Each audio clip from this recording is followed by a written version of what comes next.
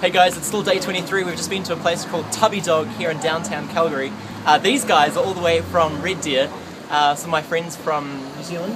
Well, not from New Zealand, but they visited New Zealand for like a couple of months. And if you click on the link below, we went to this really cool place called Mahia over New Year's in 2009.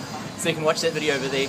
Tubby Dog, if you guys haven't been to it before, it's like this hot dog place here in downtown Calgary, and I'm still wiping my face trying to get all the mustard off my face. It was amazing. You could hardly pick it up. It was so full of goods. So this is what it looked like. Alright, well thanks for watching. We'll see you again later. And we're helping people on the streets. Thank you very much. See you guys.